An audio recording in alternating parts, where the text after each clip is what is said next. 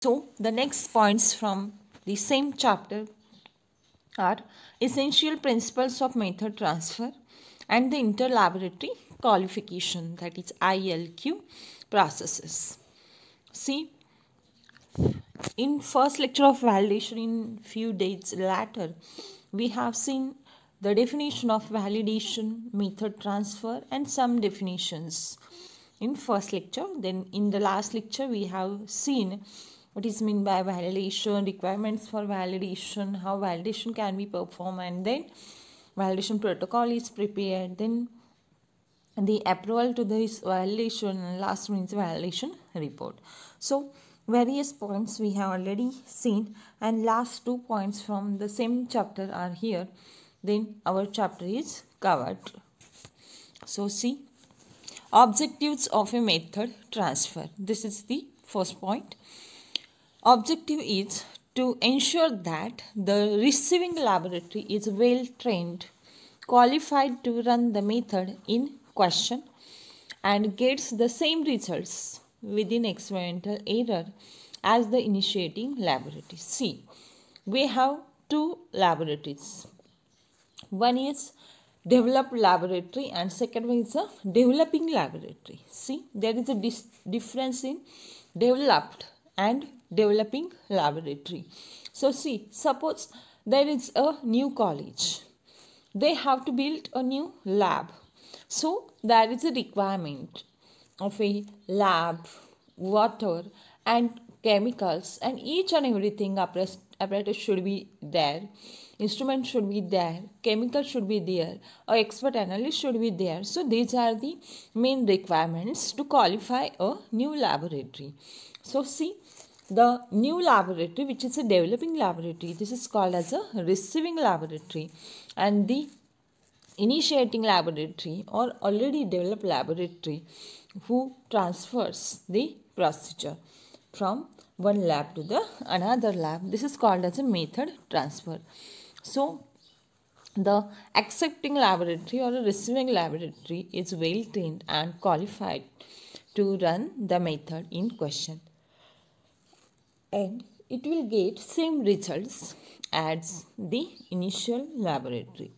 Then the development and validation of robust methods and strict adherence to well documented standard operating procedures is the best way to ensure the ultimate success of the method.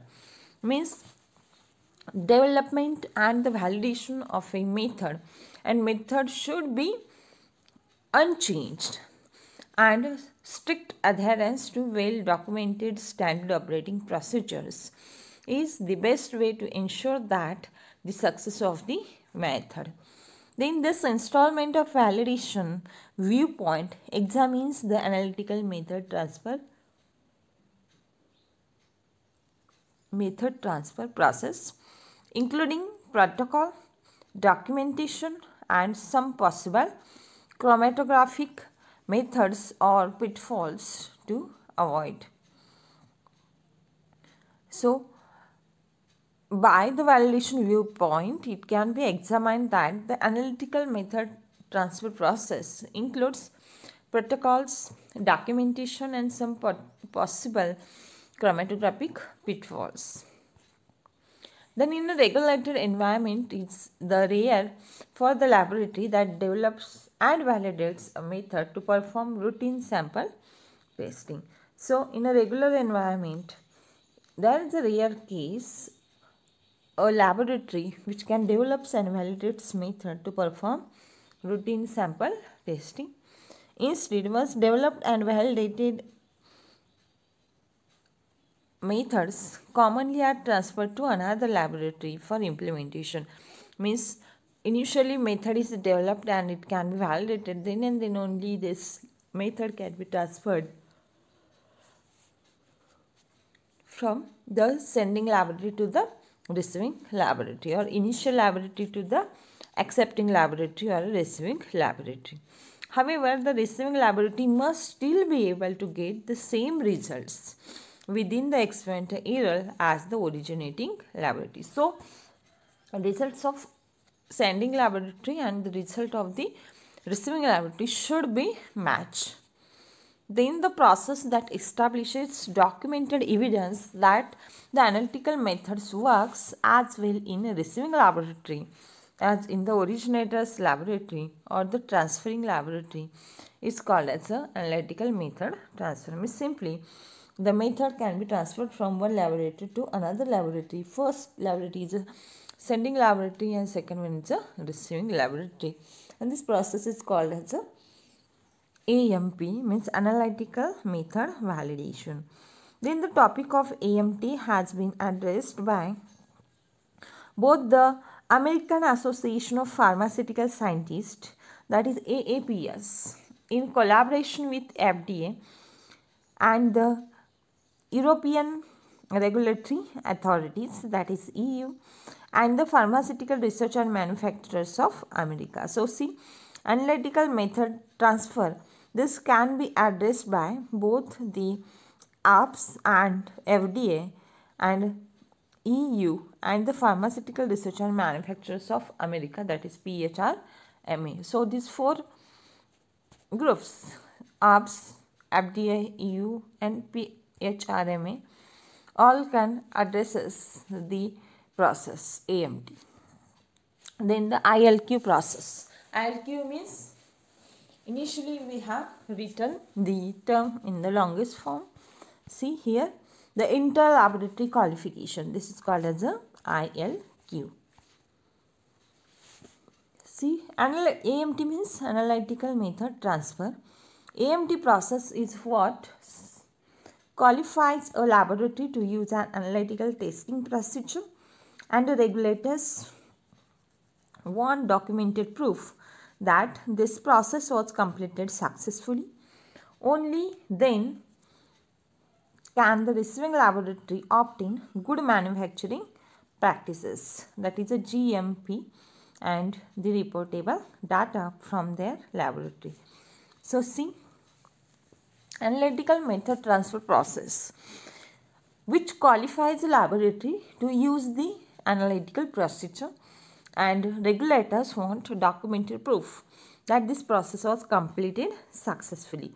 So a complete procedure, checked procedure, can be transferred from one laboratory to another laboratory, and here AMT qualifies this laboratory to use the procedure.